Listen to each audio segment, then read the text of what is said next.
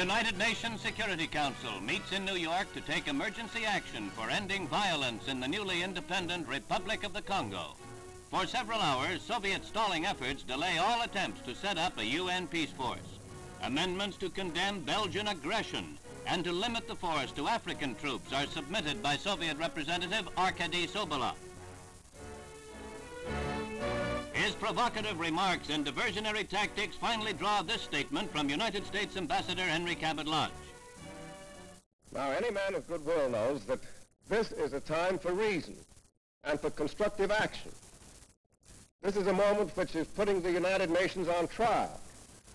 This is not a time for provocative and reckless charges.